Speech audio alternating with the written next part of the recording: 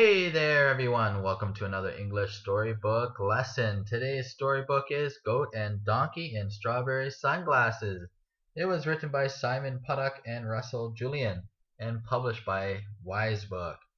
Remember, if you want the full English lesson for free, go to EnglishStorybook.com. You can also follow us on Facebook at Facebook.com/Learn English Storybook. Great, let's get on to the story. "Goodness," said Donkey one morning, "there is nothing to eat. The cupboard is bare. I really must go shopping today, but I am so busy." "Oh, Donkey," said Goat, "I will go shopping for you. I am good at shopping." Now Donkey knew that Goat was often muddly and forgetful, but they were best friends, and Donkey also knew that best friends must be thoughtful and kind to each other. "Are you sure?" he asked, "because you might get in a muddle." "Today," said Goat, "I will not be muddly at all." "Then I'll make a list," said Donkey, "and you must buy just what is on it." "Goody," said Goat. Donkey wrote the list. He wrote 10 rosy apples, 8 juicy carrots, 4 crunchy cabbages, any flavor ice cream. "You can choose the ice cream," said Donkey. "I like strawberry best," said Goat. "Splendid," said Donkey. "So do I." Goat fetched the shopping basket and trotted off to town. When he got to the market, there was so much to look at. All the stalls had such wonderful, colorful things to buy. It made Goat feel quite giddy. A jazzy clothes store caught Goat's eye. He stopped to look and saw a beautiful sun hat. That would be just the thing for Donkey, he thought, and he looked at the shopping list. But Donkey's writing was very grown up and difficult to read.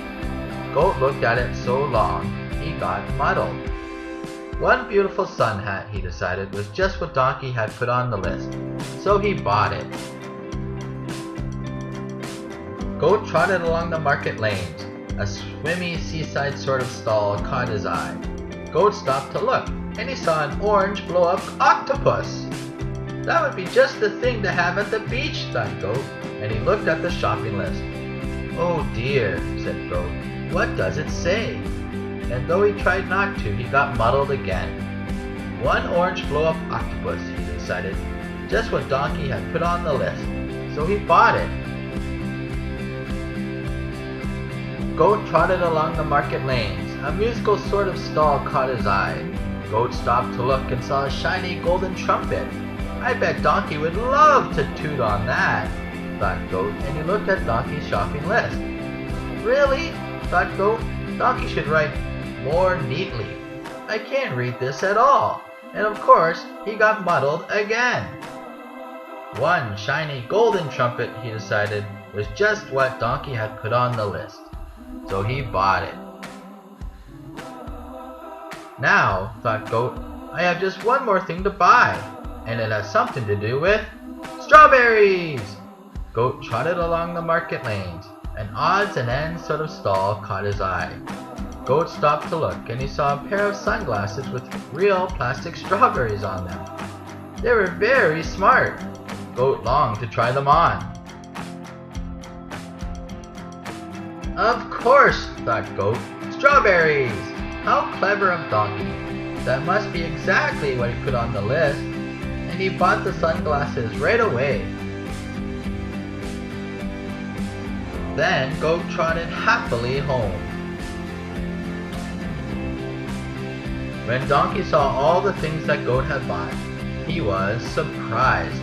"Oh, Goat," he said, "you have got muddled. Where are the apples and carrots and cabbages and ice cream for supper?" Goat's face fell. "Oh," he said, feeling rather foolish, "I had a little trouble with the list." "I guessed as much," said Donkey. Then he put on his sun hat and tooted his trumpet to show Goat how pleased he was to have them. "But," said Donkey, "we still don't have anything for supper. We will go shopping together, and this time I will help you." "Goody," said Goat. "Yes, let's." And that is almost exactly what they did.